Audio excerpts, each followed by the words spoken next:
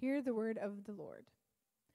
And God spoke all these words, saying, I am the Lord your God, who brought you out of the land of Egypt, out of the house of slavery. You shall have no other gods before me.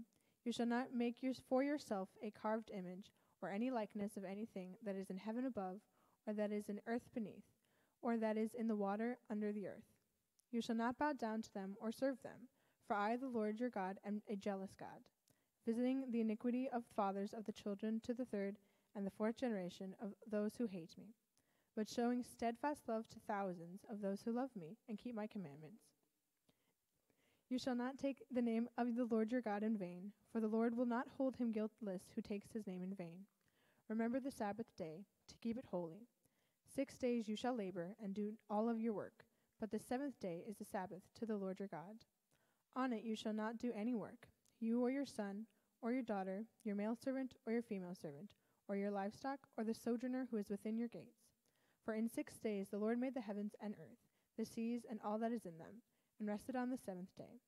Therefore the Lord blessed the Sabbath day and made it holy. Honor your father and your mother, that your days may be long in the land that your Lord your God has given you. You shall not murder, you shall not commit adultery, you shall not steal, you shall not bear false witness against your neighbor, you shall not covet your neighbor's house, you shall not covet your neighbor's wife, or his male servant, or his female servant, or his ox, or his donkey, or anything that is your neighbor's. This is the word of the Lord.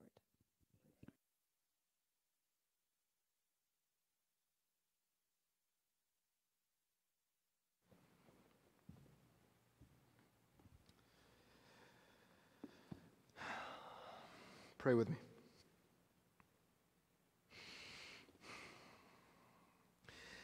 God, your commands are good because you are good. And your commands are good for us because you are good. And you delight in doing good to your people.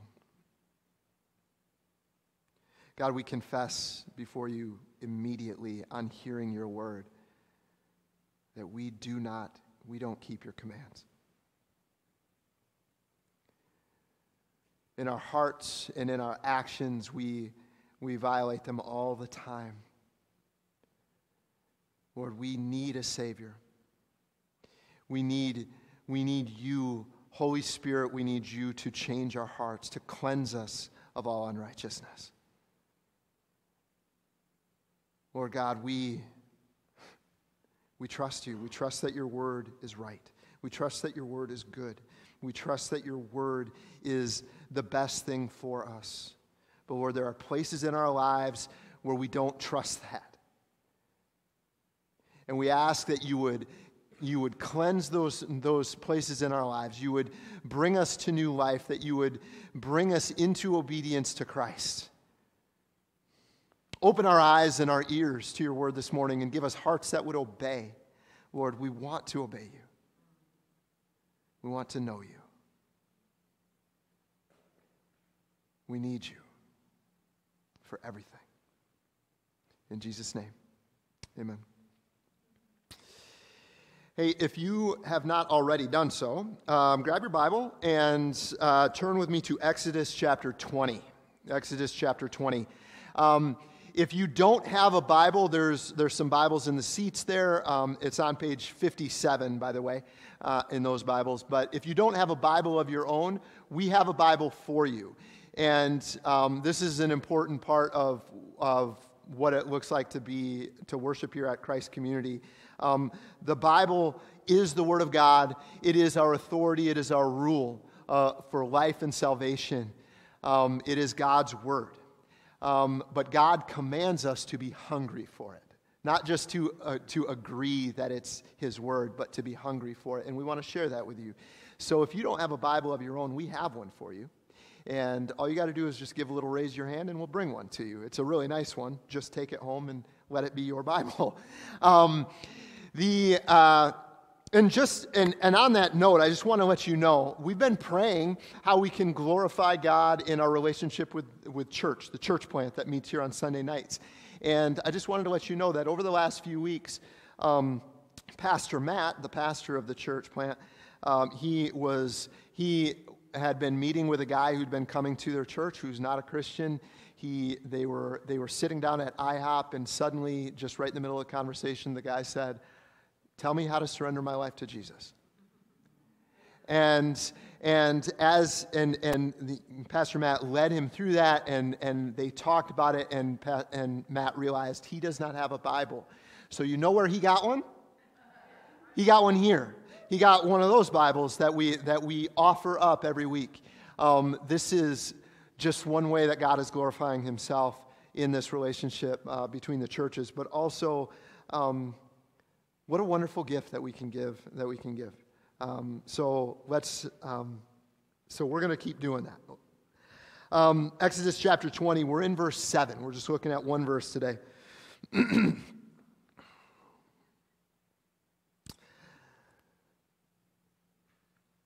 You shall not take the name of the Lord your God in vain, for the Lord will not hold him guiltless who takes his name in vain.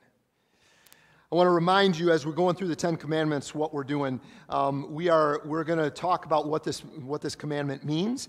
Excuse me, I got a little something in my throat here.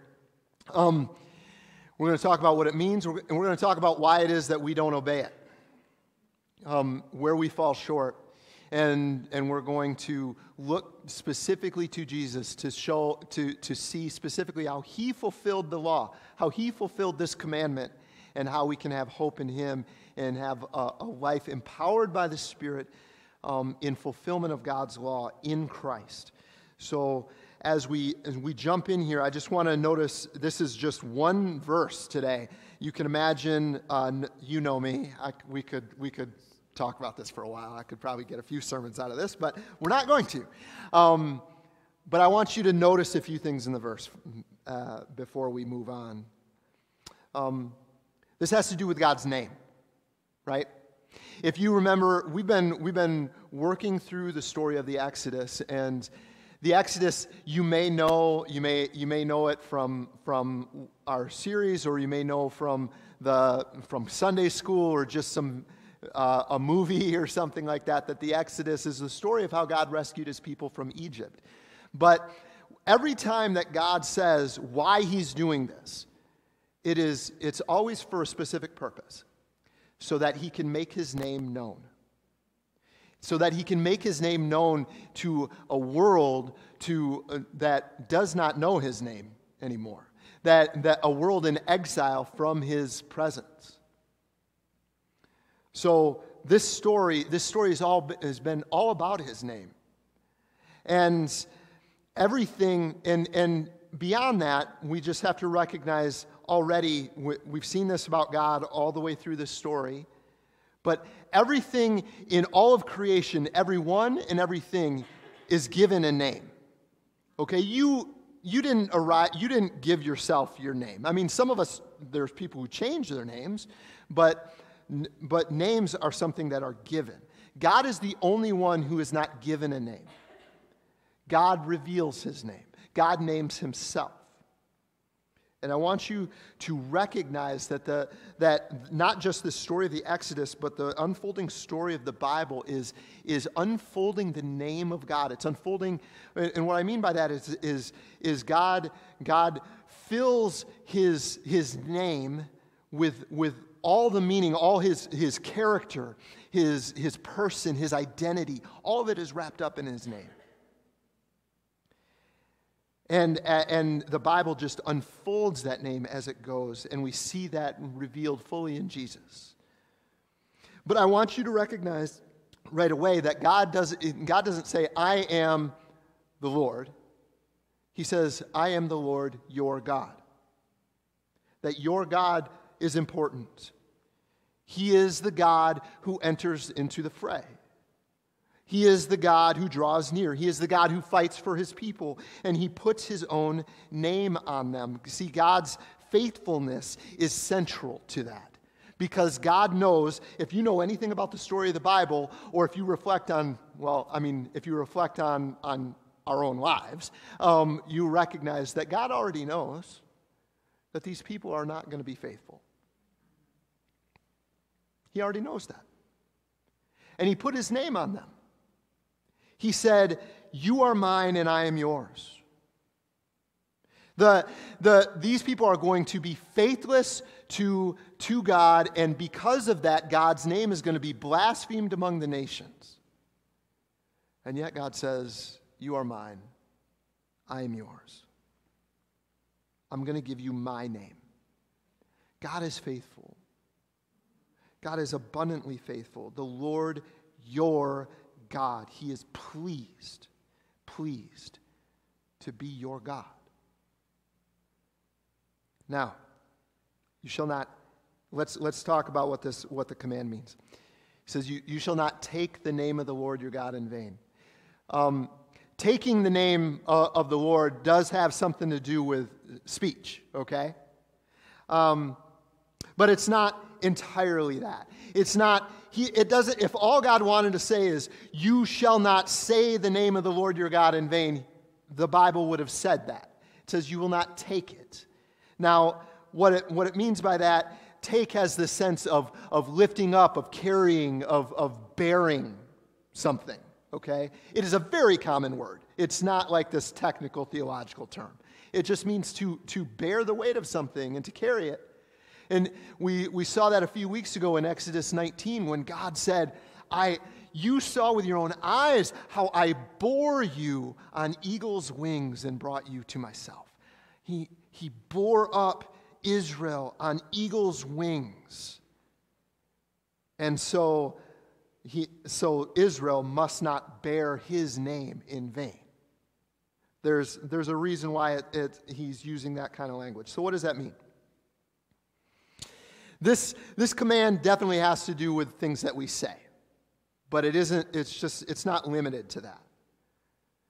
Being the Lord's people, being God's people, means we bear his name night and day, waking and sleeping, good times and bad times. Let's push this into our context. Christian, when you are baptized into the name of the Father, the Son, and the Holy Spirit, you become a bearer of the name. God tells us in baptism, you are mine and I am yours. Now, in my primary family, being given that name, my primary family is no longer Daling. And it's no longer American. And it's no longer whatever my political affiliation is, or my race, or my ethnicity, or my sexual preferences, or any other thing. My primary identity is the name of God. I am a bearer of the name in every moment and in every act, with every breath I take. I'm a bearer of the name of God. But what does it mean then? So if God is saying, you shall not bear my name in vain, what does that mean? What does in vain mean? The word vain has to do with being deceitful. Being deceitful, when it's used about God, it almost always has to do with speaking falsely about God. But it goes beyond that too. It's that word has this connotation of being empty. It's the empty and indifferent way we speak and we carry around the name God has given to us. That's what it means to bear the Lord's name in vain. The empty and indifferent way we speak and carry around his name. It's the arrogant, deceitful, empty words that we heard Pharaoh say in Exodus 5 when Moses first came to him, and Pharaoh said, who is the Lord that I should obey him and let Israel go? And we saw throughout the story that God was saying, oh, you're going to know my name by the end of this. You're going to know my name. But is this not the sort of indifference that we see, that we find slipping out of our mouths and in our lives all the time? It's not just curses on the pickup basketball court, though those are many. But it's about the way we shrug our shoulders at the fact that the God and creator of all things has spoken to us, has entered in to save us. I mean, I don't know how you come to worship this morning. But if you're anything like me, you got a lot of things running through your head. And somewhere in that list, hopefully God's there a lot of the time. There's an indifference to God in that. That's not okay. It has to do with the things we say, but it's not all to do with the things we say. Remember that Jesus said, out of the abundance of the heart, the mouth speaks. The indifference that we carry along colors everything that we do, from the way we take our coffee to the way we worship. It's present in the way I handle stress and anxiety. It's present in the way I seek God's will by, most of the time, if I'm going to be honest, doing this. I'm going to make my best laid plans, and then I'm going to ask God to baptize them. Indifference to God. So we come to church. We say we're going to pray for each other, and often we do. We say we love each other, but then we go away and we tear each other apart. It's just empty, vain, religious attempts to look good sometimes.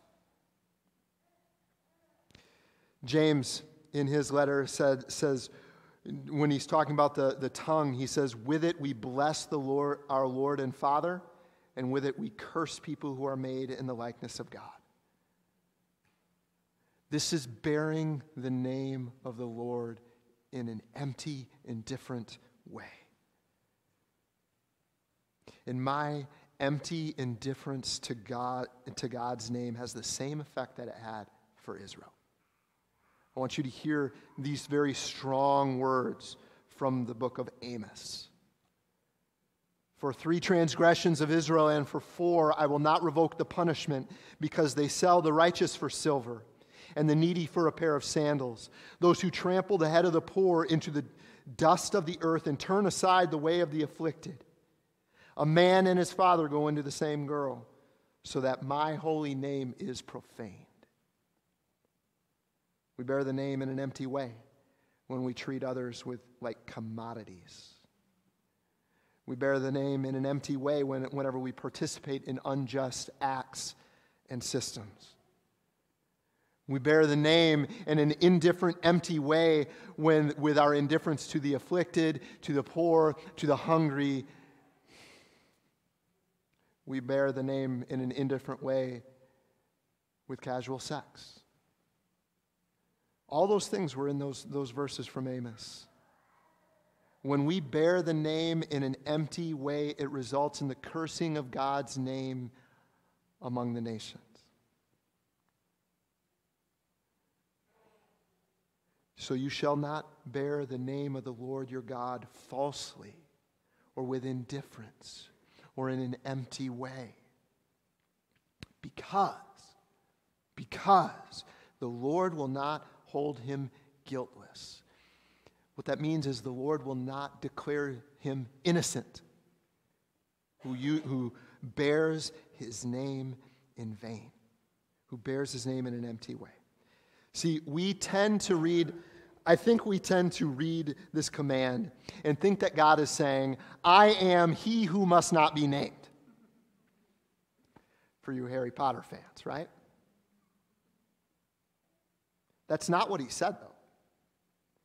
He says, you must not walk through this life bearing my name in an empty, indifferent way that is for no profit at all. You must bear my name. You do, if you are in Christ today, you do bear his name. And you must do that truly, in truth, and fully, not empty, but fully. God wants his people to take his name on our lips. He wants his people to bear his name. He wants not an empty, indifferent way, though, but a full, wholehearted way. The Heidelberg Catechism, we've been talking about that for the last few weeks. It's a discipleship tool that churches like ours have used for several hundred years. And is very, very helpful in so many ways, even today. It says positively what this word means. Here, it'll be up here on the screen. We should use the holy name of God only with reverence and awe, so that we may properly confess God, pray to God, and glorify God in all our words and works. Bear the name of the Lord fully. And let's be really personal here. Why is that important to you right now? God doesn't tell you to avoid his name at all costs. He says to call upon the Lord, trusting that God answers when we call his name. Bear his name fully because he answers you when you call. The one who spread out the heavens with a word, the heavens and the earth and all that is with a word. The one who the Bible says inhabits eternity and is with the lowly and contrite in heart. For whom and through whom and to whom all things exist, the Alpha and the Omega. This very Lord our God, as David says in Psalm 40, he takes thought for me.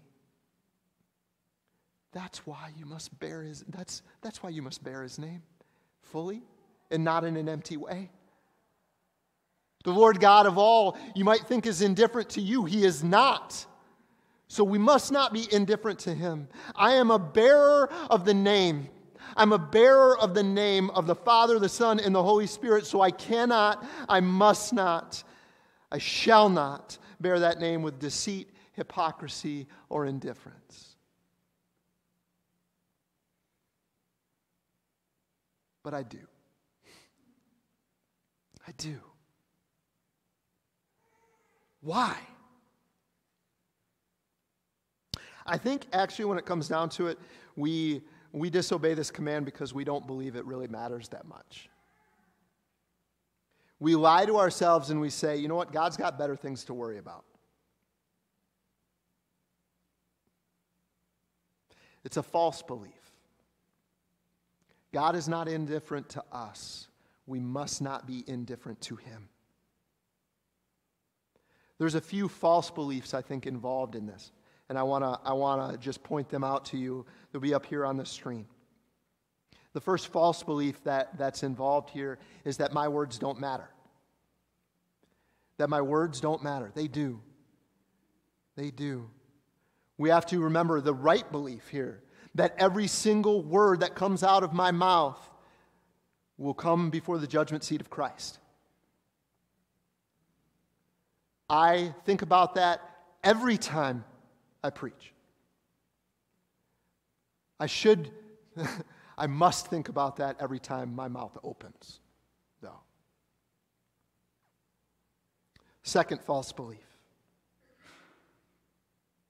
And if you don't get them all right now, that's fine. That's okay. I can revisit them with you later.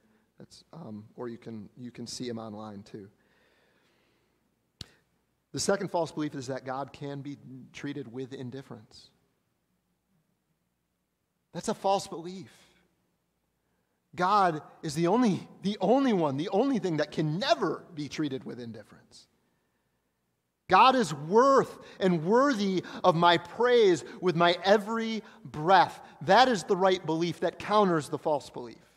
He is worthy and worth my praise.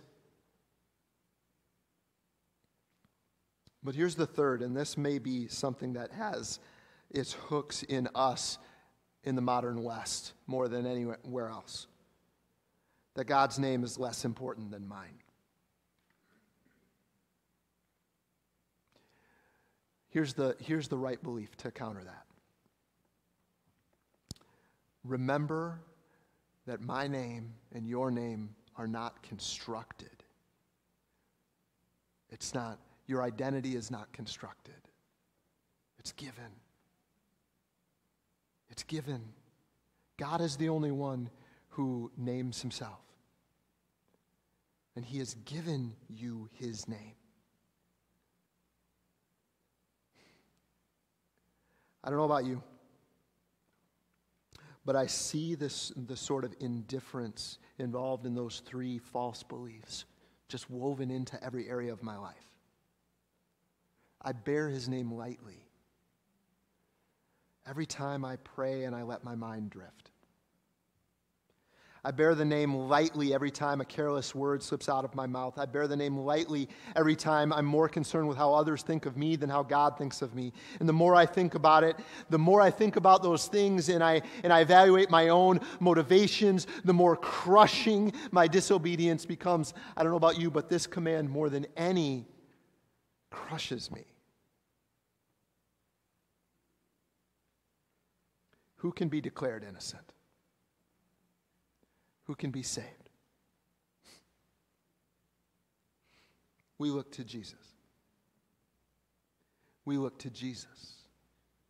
You must look to Jesus.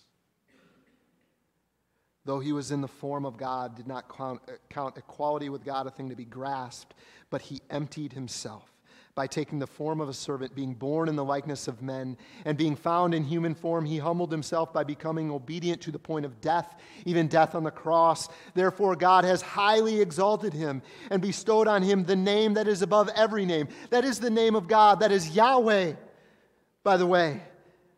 So that at the name of Jesus, every knee should bow in heaven and on earth and under the earth, and every tongue confess that Jesus Christ is Lord, to the glory of God the Father. Jesus bore the name and was crushed under it for you.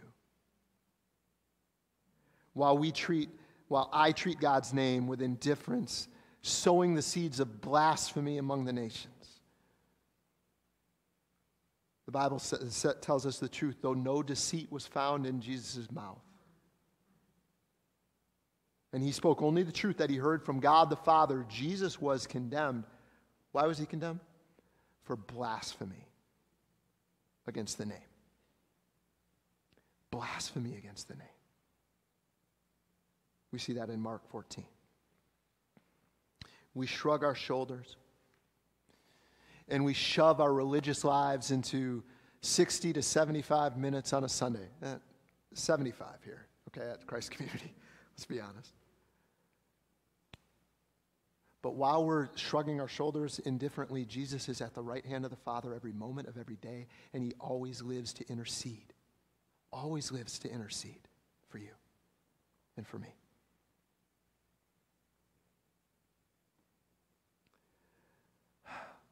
Jen Wilkin, in her, she has a book on the Ten Commandments that I've been finding very, very helpful to walk through as I'm walking through this sermon series.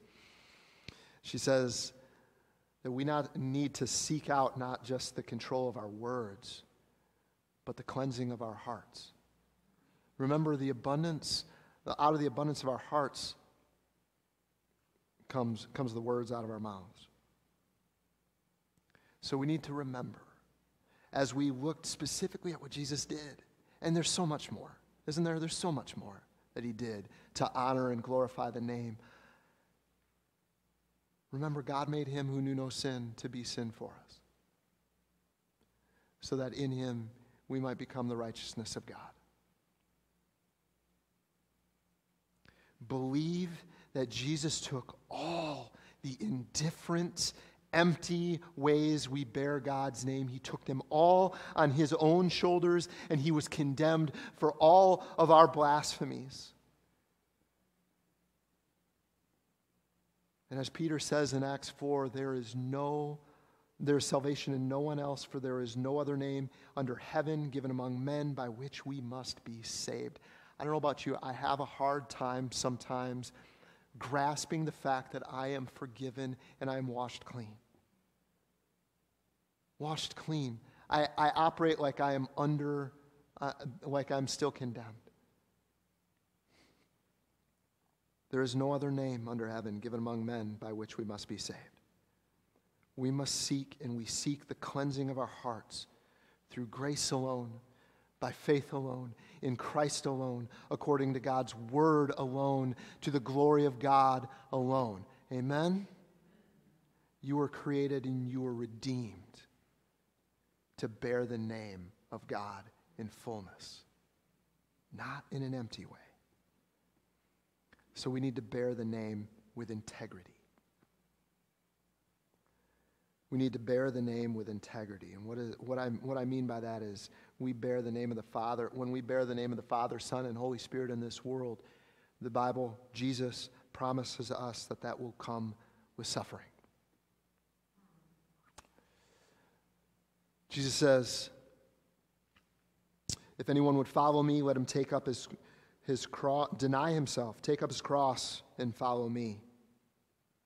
For whoever who would gain his life will lose it, but whoever loses his life for my sake and the gospel's will find it.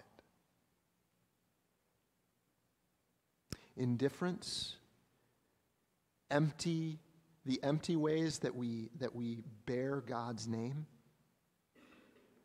that's overcome when we bear the name of Jesus in fullness.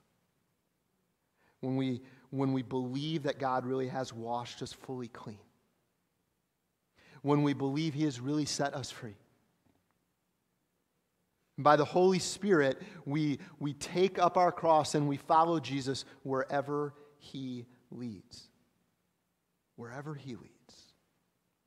That, my friends, is the answer to our indifference. It always, always, always is found in Jesus and in Him alone. If you're looking for another answer, if you're looking for even a slightly different answer, I'm sorry, I will never have another answer for you. Praise God, I will never have another answer for you. One name. One name holds weight above them all. There is no other name. And God, you have revealed that name. You have given it. You have laid it upon us and you have said, behold, you are mine in Christ. You gave what was most precious to you for ungodly enemies of your name, unfaithful people. And yet you've always remained faithful and you always will. Lord, it is who you are. Lord, we ask that you would work through us, that you would empower us to follow Jesus wherever he leads, that we would bear our crosses in following him. And we can do that, Lord, because Jesus, you tell the truth when you say, come to me, all who are weary and heavy laden, and I will give you rest. Take my burden, you say, which is not a burden, and I will take yours.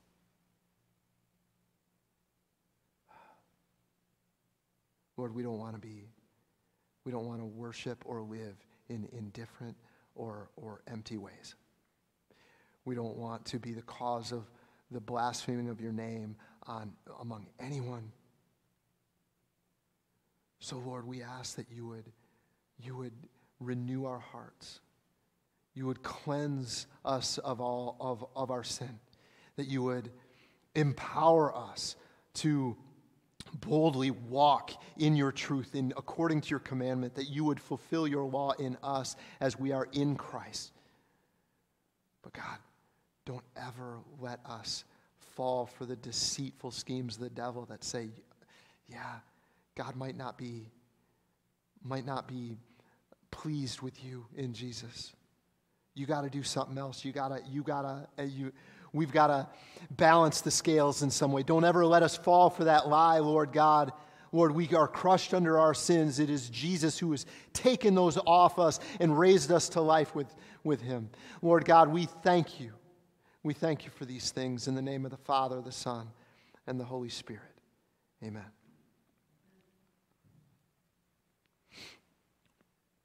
This morning we are in the name of Jesus. We come to the table that Jesus provided for us. He's given us his name. The Lord God has given us his name, and he's invited us to his table. His table in which we are reminded over and over and over again that Jesus Christ fully paid for our debt. He fully obeyed God's law.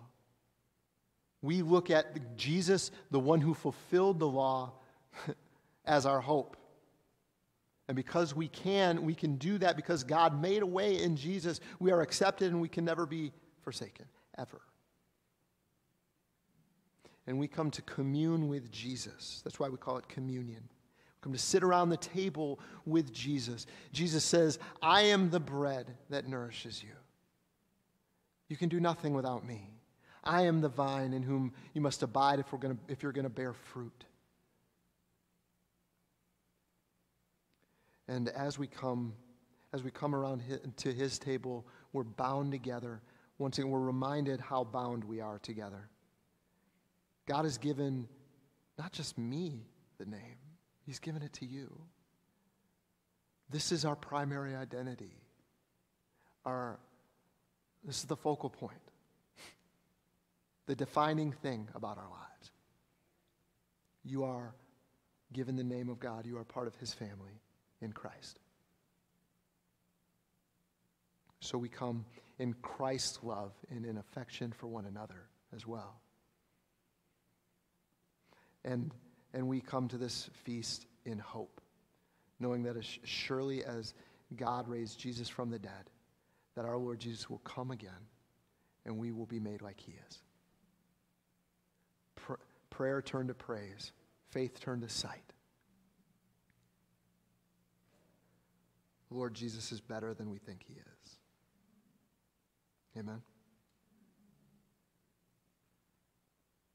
This is the Lord's table. The only ticket in is Jesus. But if you are not there, if you don't feel, if Jesus is, if you can't claim Jesus as your Savior, if you're just not there and won't grasp hold of him, then this table is not for you. Not because we want to exclude you, but because we want to include you in truth. Don't come in an empty way. Come in a full way.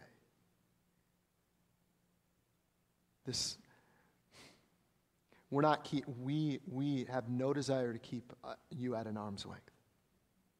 The only thing that keeps you from this table is unbelief. That's it. And if today you say, Jesus, I believe, then my friend, this table is for you. The way we do this is we go to the middle and come around the edges, and the elders will serve you here at these tables. They'll drop the bread into your hands, put the cup out on the table. Please bring the bread and the cup back to your seats. On the night that Jesus was betrayed, our Lord took bread. And after giving thanks, he broke it. And he said, "This is my body broken for you. Do this in remembrance of me." And on the same night, he took the cup and he blessed it. And he said, "This cup is the new covenant in my blood shed for many. Do this as often as you drink it in remembrance of me." People of God, this is the Lord's table. Jesus invites you to it. Come when you're ready.